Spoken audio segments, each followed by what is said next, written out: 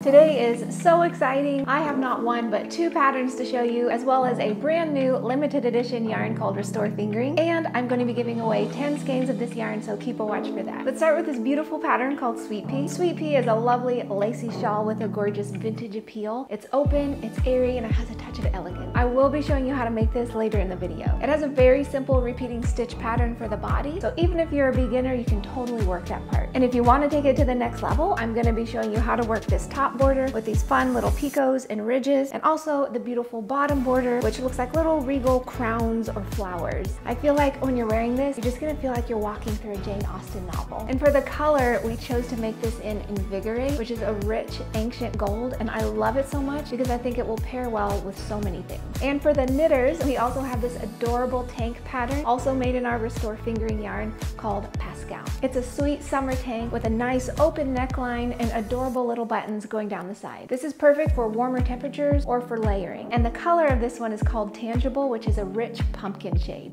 I love it so much. So I have been so excited to tell you about this new yarn. This is our brand new limited edition Restore Fingering. Restore Fingering is a beautiful upcycled yarn. Our yarn factory ends up with all kinds of little tiddly bits of unused yarn, and rather than throwing that away, they blended it into this beautiful yarn for us. This is a soft cuddly blend of alpaca, wool, and viscose, and it's ideal for shawls and tops like I've shown you, also sweaters, cardigans, blankets, pullovers, and so much more. So you can grab the yarn and download the patterns at expressionfiberarts.com, and while you're there, go ahead and sign up for email updates for weekly free knit and crochet patterns. So I would love to show you how to make this beautiful Sweet Pea shawl today. Go ahead and grab a hook and some yarn, and let's get started with the body. So I'm going to go ahead and start with a slip knot, and I'm going to begin with a chain 38. I'm doing a smaller swatch today to show you all the stitches. You will have a lot more chains for the actual shawl. For row 1, we're going to work an asymmetrical shell into the 6th chain from our hook. So count 1, 2, 3, 4, 5, 6. So we're going to work into that one. An asymmetrical shell is 4 double crochets. 1, 2, 3, and 4. Then you're going to chain 2. And then work a double crochet into that same space. So it should look like that, all of that into that 6th chain. Now you're going to repeat across, skip 6 chains, and work your shell. So 1, 2, 3, 4, 5, 6, and into the 7th one, you're going to work that same asymmetrical shell. So make sure you skip 6 and work into the 7th. So 4 double crochets. 1, 2, 3, 4, chain 2, and 1 double crochet, and continue to repeat that across your row.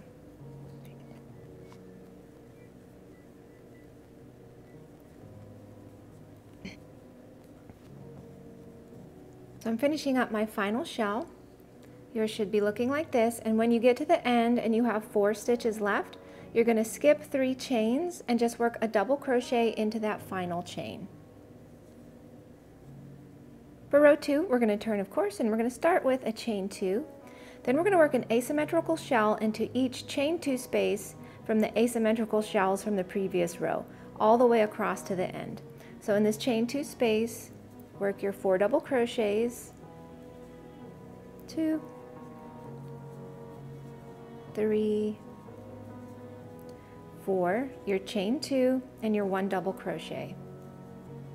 So there's your first asymmetrical shell, and just continue to work that into each chain 2 space across.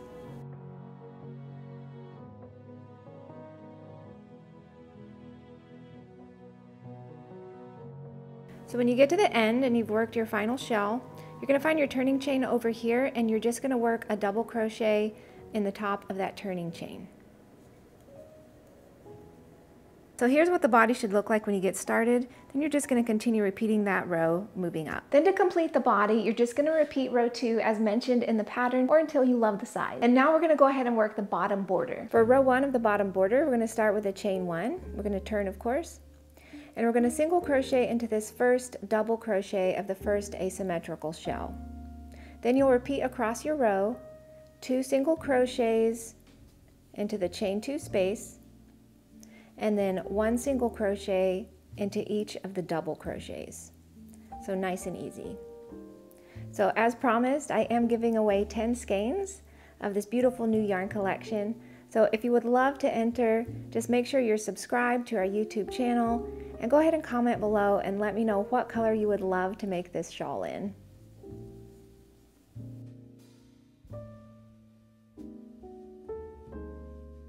So go ahead and finish off with your remaining 5 single crochets. 3,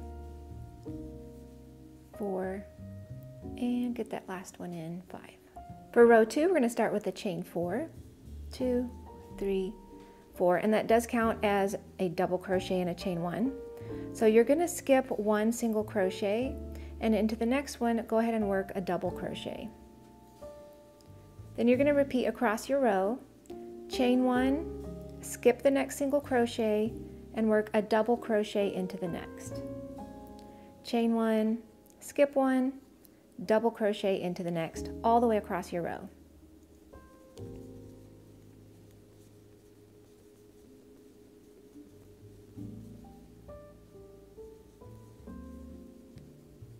And there you go. For row 3, we're going to start with a chain 5, 2, 3, 4, 5, turn of course, and you're going to work 6 triple crochets into the next chain 1 space. So right here, this very first one, work 6 triple or treble crochets. There's 1, 2, we've got 3, we've got 4, we've got 5, and boop, boop, boop, 6. So it should look like that. Next, you're going to chain 3, 2, 3, and you're going to skip the next chain 1 space, and you're going to single crochet into the next one. Now you're going to chain 5, 1, 2, 3, 4, 5, and you're going to skip the next 2 chain 1 spaces. So skip this one and skip this one, and you're going to single crochet into the next one, and then chain 3. Then you repeat across your row, skip the next 2 chain 1 spaces, skip, skip, and then 6 triple crochets into the next one. So bloop, bloop, 1, boop, boop, 2, 3,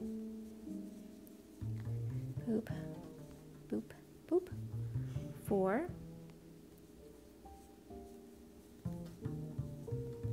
5, and 6. So make sure you have your 6. Chain 3, and you're going to skip the next chain 1 space, and you're going to single crochet into the next one, and then chain 5, 1, 2, 3, 4, and 5. Then skip the next 2 chain 1 spaces, bloop, bloop, and single crochet into the next one, and chain 3. And you're going to continue repeating that across your row until you have 3, 1, 2, 3 chain 1 spaces left. So when you get to the end, you're going to skip the next 2. So skip, skip, and then into this final one, you're going to work 6 triple crochets. 1, 2, 3, 4, 5, and 6. Doop, doop, doop. And then you're going to work a triple crochet into the 4th chain of the turning chain. Doop and doop. For row 4, we're going to start with a chain 5, 2, 3, 4, and 5. You will turn, of course, and you're going to work a triple crochet in the first 3 triple crochets of the 6 triple crochet cluster. So see those 6 there? Work in these first 3. So we've got 1, and then 2, and then 3, then a chain 5, 1, 2, 3, 4, and 5. Then you're going to work a triple crochet into each of the second set of 3 triple crochets of the 6 triple crochet cluster. So go ahead and do that again. 1, 2, and 3. So this forms sort of a split cluster, if you want to think of it like that.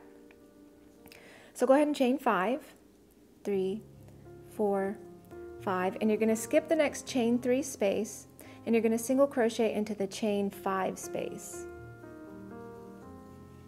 Then you're going to skip the next chain 3 space, and you're going to continue repeating the same thing across your row. So chain 5, 3, 4, 5, and then work your split cluster and continue to the end of your row.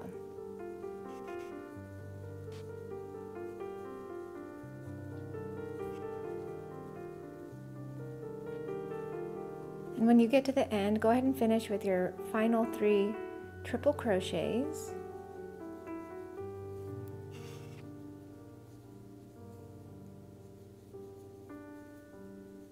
And then go ahead and work a triple crochet also into the top of that turning chain. For row 5, you're going to repeat across your row, chain 5, 1, 2, 3, 4, 5, and into the chain 5 space here, you're going to work 2 double crochets, 1, 2, and then we're going to work a little picot. So to create that, you're going to chain 5, 3, 4, 5, and slip stitch into the top of this last double crochet made. So I like to just grab that little leg there and slip stitch so you have a little picot. And we're going to work that 5 times. So again, 2 double crochets into that same chain 5 space, 1, 2, and create your little picot. So chain 5, 2, 3, 4, 5, slip stitch into the last double crochet you just made, and continue on. 2 double crochets, 1, 2, chain 5 for our picot, 3, 4, 5, slip stitch into the top of the double crochet. So we've got 3, we need 2 more. So we want 5 picots in each little thing. So 1 double crochet, 2 double crochets, chain 5, 3, 4, 5, slip stitch into the top of the double crochet, and one more time, 2 double crochets, 1 and 2, and then chain 5, 1, 2, 3, 4, and 5, and then slip stitch. So just check and make sure that you have 1, 2, 3, 4, 5 little picots, so it looks like a little crown. Then you're going to chain 5, 2, 3, 4, and 5, and you're going to double crochet into the next chain 5 space. So right here, go ahead and double crochet into that, and go ahead and double crochet right away into that next chain 5 space. And then you'll just continue repeating that all the way across your row, creating your little crowns.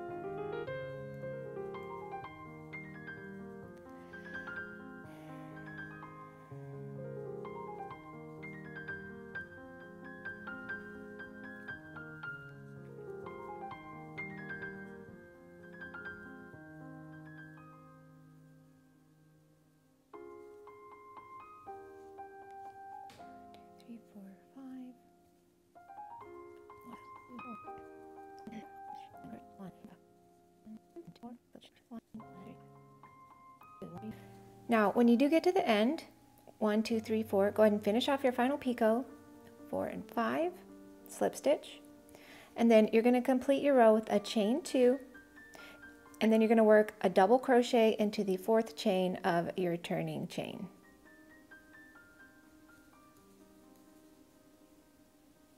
So here's what you should be looking at. You've got your little sets of 6 triple crochets, sort of your little split clusters, if you will, and then your little crowns. And then here's how you work the top border. Now I've turned around our piece and we're working on the top of our shawl. So you're going to go ahead and attach some yarn. I just like to grab it. There you go. And then we're going to start with a chain 1. And then we're going to work 3 single crochets into this first space. 1, 2, and 3. Then you're going to single crochet into this space created by the asymmetrical shell. Then you're going to work 6 single crochets into this space here. 1, 2, 3, 4,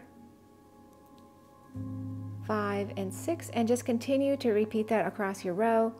Single crochet into the space created by the asymmetrical shell, and then 6 single crochets into the next space. 3, 4, 5, and 6. Single crochet. 1, 2, 3, 4, 5, 6. One in there.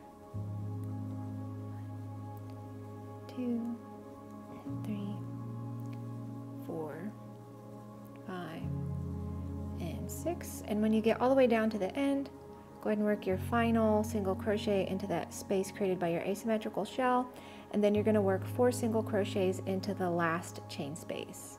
2, 3, and 4.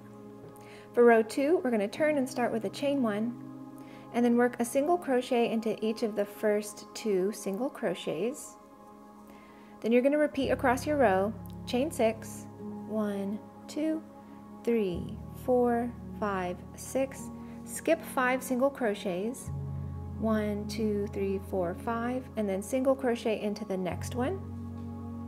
Then you're going to work 3 picots. So a picot is chain 3, and then slip stitch into the top of this single crochet you just worked. And do that 2 more times, chain 3, slip stitch into that same space. 1 more time, chain 2, 3, slip stitch into that same space, boop, and then you're going to single crochet into the next stitch, and just continue repeating that across your row.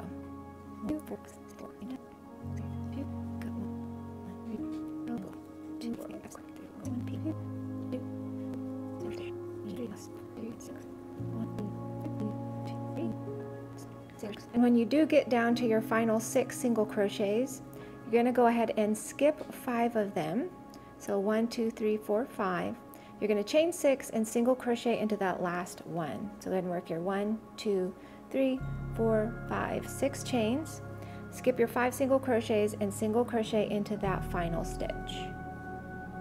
Row 3, we've turned, and we're going to start with a chain 1, and we're going to single crochet into the first single crochet. You're going to chain 1, and you're going to single crochet into the chain 6 space. Then you're going to repeat across your row, chain 8, 1, 2, 3, 4, 5, 6, 7, and 8. And you're going to jump across, and you're going to single crochet into the next chain 6 space. Boop, and just continue repeating that across your row. Chain 2, 3, 4, 5, 6, 7, 8. Single crochet into the next chain 6 space. 1, 2, 3, 4, 5, 6, 7, 8. Boop. 1, 2, 3, 4, 5, 6, 7, 8. And when you get to the final one, just go ahead and work a chain 1, and you're going to single crochet into the final single crochet of the row below. For row 4, we're going to go ahead and turn and start with a chain 1, and you're going to skip the first single crochet and chain 1 space. Then you repeat across your row, single crochet into the next single crochet, and work 11 single crochets into the chain 8 space. So 1, 2, 3, 4, 5, 6, 7, 8, 9, 10, 11. Then you just continue repeating that. So you're going to single crochet into the next single crochet, and then 11 single crochets into the chain 8 space. 2, 3, 4, 5, 6, 7, 8, 9, 10, and 11. Single crochet in the single crochet, and these single crochets will spread out and fill out in the chain space. 1, 2, 3, 4, 5, 7, 8, 9, and 11. And keep going. Single crochet in the next single crochet, and here's my final space. Let's work 11. 1, 2, 3, 4, 5, 6, 7, 8, 9, 10, 11. And when you do get to the end, go ahead and single crochet into the next single crochet, chain 1. You're going to skip your chain 1 space, and you're just going to go ahead and slip stitch into that final stitch, and you are good. Yeah. So here is our absolutely gorgeous piece. We have our body here. We've got our beautiful top border with our little single crochets, and then our gorgeous little crown bottom border. So there you have it, my friend. I hope that tutorial was helpful and that you enjoyed it. Have fun making your own version. Enjoy your week, and I will see you next week with another pattern. Bye-bye.